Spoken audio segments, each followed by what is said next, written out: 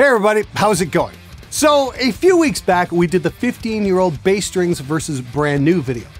And yeah, the tonal difference was pretty severe. A few of the knuckle draggers thought that the old strings sounded better, but generally most people with an IQ over 35 understood that I was discussing bass tone in the context of a heavy metal production, as this show is about metal production. And I use a metal song in the example clips. What a shock. Sometimes, however, the self-evident can be lost on a number of people. Read the comments of that video and you'll see why rule number 2 isn't just a clever slogan, but a sad fact in the world of making music. That being said, I wanted to try an A/B test of one of the oldest tricks in my arsenal, boiling strings. I first learned about it way back in the mid-80s in Doug Mark's Metal Method guitar lessons. Now, I mentioned the idea a few years ago and how to not completely suck on bass guitar, and it was met with quite a bit of mockery. The thing is, I wasn't kidding. I've used this trick numerous times over the years and it's always worked well, but I've never actually made an A/B recording to see just how much of a difference it makes. So let's take the 15-year-old strings off the crustwood bass and boil them. Now, make sure you use a pot that you're not going to cook food in afterward. You'll see why in a minute. Fill it with water and get that water to a rolling boil before adding the strings. Now, boil them for a solid 15 minutes. This should be long enough to dislodge any crud built up on the strings. Bass players, please pay attention here. Use tongs to remove your strings from the boiling water, not your hands. We want to play bass today, not make a trip to the emergency room. Next, use a paper towel to wipe off any moisture. You'll notice that the strings cool very rapidly once they're out of the water, so they're okay to touch. We want to make sure to dry these off completely so they don't rust. Now, let's take a look at the water and see, ugh, crumbs, balls, that's disgusting. Now let's drain the pot.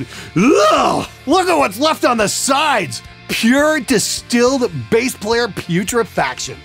That is 15 years of dead skin cells and grime that we just boiled off the strings. Remember, that came off his hands and we don't want to know where those hands have been. As I mentioned before, don't cook in this pot ever again. Some things just aren't worth saving after being defiled like that. Alright, so let's see what happens with the tone once we put the strings back on after boiling. We're going to shoot this out directly against the 15-year-old strings before we boil them using the clip we shot a few weeks back.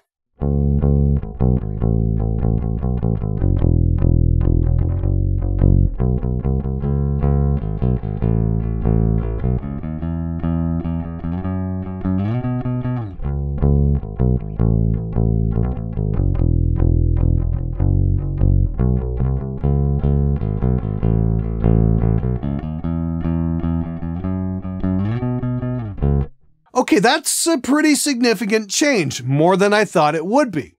Now, a number of you guys mentioned you like the sound of bass strings when they've been aged a few days. So let's compare the clip of the strings brand new to 1 week old.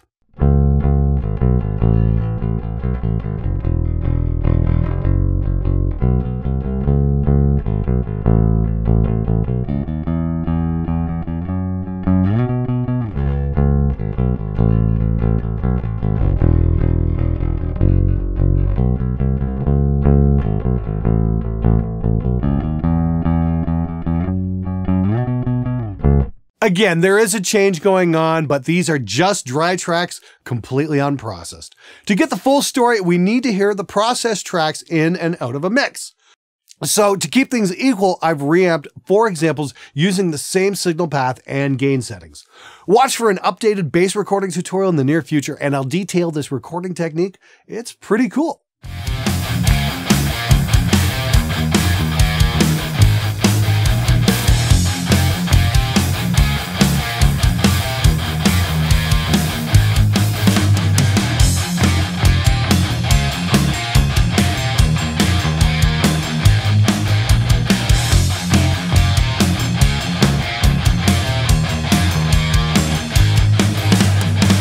I've been to the edge and walked away.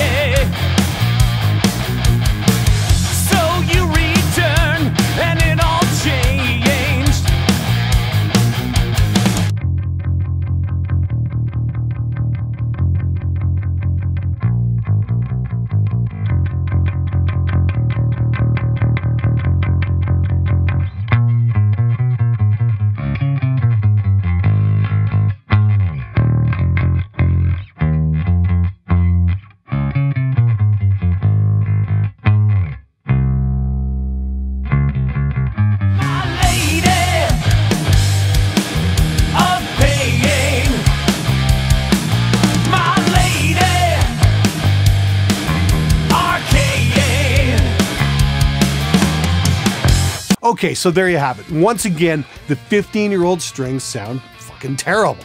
Shockingly though, boiling them gave some pretty impressive results. The new strings were great and the week-old strings weren't bad either, just a slightly less attack. So I asked you guys for some feedback about what's going on with the older strings, and Michael Boyens was kind enough to explain. Basically, because of normal wear, contact with the frets, buildup of skin cells, the mass of the string can change on different locations of the string, which deteriorates sound quality. Okay, seems to be a fair assessment. So what I'm learning here is to wipe down your instrument after playing it.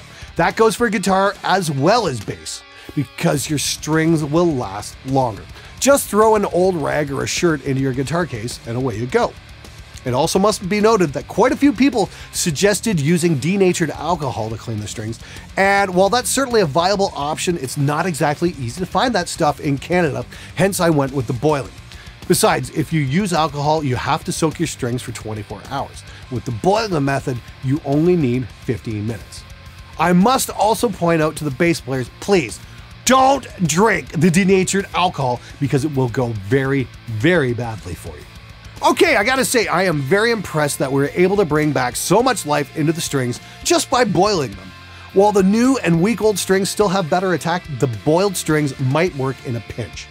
I wouldn't want to do a critical recording with them, but if I have no other option, they might do the trick. I can't guarantee any longevity, however, nor if the strings will keep their life past tracking 1 or 2 songs, because at the rate most bass players track, we're talking several days minimum. Alright, thanks for watching, and before I go, don't forget to check out my premium mix tutorial of a track called Galactic Gypsy, featuring one of the truly great bass players of the modern age, Mr. Tony Franklin. He's joined by Matt Starr and Christian Bay, and I take you through 2 hours of video detailing how I created the mix, including all the multi-tracks and all of my reverb settings. You can check it out in the description below.